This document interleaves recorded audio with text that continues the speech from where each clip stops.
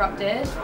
When I started thinking about like what I want to do for a final major project, I realised that there's so much going on right now that I couldn't focus on one specific thing. I wanted to create a plea, spread awareness about everything that's going on our planet right now, whether it's to do with racism, feminism, the effect on our environment that like, climate change is having, like everything. Also, because it was speaking for the Interrupted, speak for people that can't always speak for themselves, whether it's people in like war, like conflict countries, or people that physically couldn't speak. So I did a photo shoot with a girl with autism who was non-verbal, so I wanted to like share her story, things like that. This image over here is a self-portrait shoot I did because I wanted to use all different kinds of like media and different types of like methods and stuff when I was like creating all my work. So this was about marriage, like young marriages, like child brides. Also the religion side of it. It was mostly about not being able to control, being forced to do things that you don't always want to do, and then also putting myself into it to make myself vulnerable within my own work.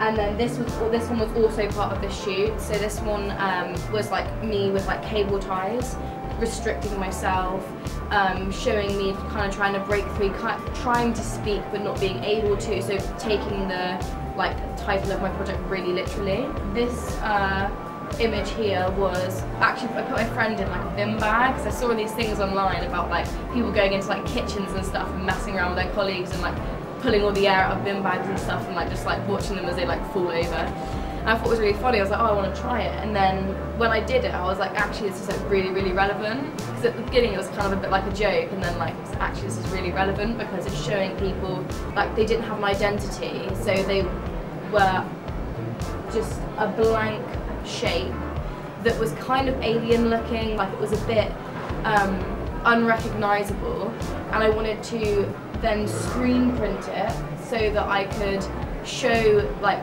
the vast amount of people that are by higher like powers, whether it's a king or a president, whatever, they're kind of just seen as a mass population, and they haven't got these identities, they're just seen as a number. All the backdrop is all of these like newspapers, and they're all from like the 1960s.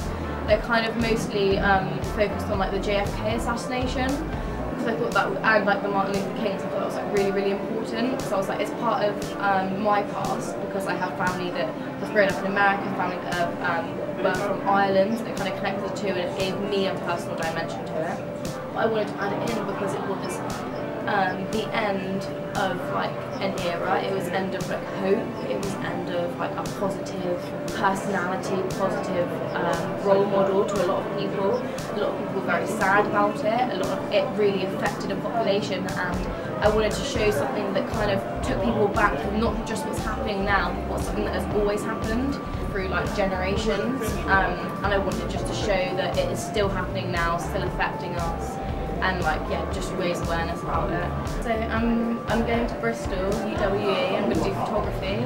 I wanted to do photojournalism, documentary photography, because I've always wanted to just kind of like tell stories of stuff, and I guess it was kind of hard with this project, so I want to do so much. But yeah, I want to go to Bristol. I want to tell stories in photography, definitely. It's been good. I mean, I didn't start here. I started at, I went to another sixth form first, and then I did my level 3, my first year level 3 last year. And then a couple of my lecturers were like, you should be doing level 3, you should like go on, do foundation, you can do it, we'll like get you doing it. So yeah, I was like 17 when I went on to foundation, and then yeah, it's been so good. They're like, all the lecturers are so supportive. They all like really push you to like be like the best you can be, and like, it sounds like everyone will say that, but like literally they really do. And because they've all been there and had the experience, you know, you can trust them. It's been really good. Everyone's been like really welcoming and stuff. I've like made so many friends here. I think it's just like the place, like everyone's just so friendly, so like down to earth. I think because like art is so unique, you can all be your own person. You don't have to like compete with each other or anything. Like it's not about like how clever you are, but you can kind of just like be you and do what you want to do.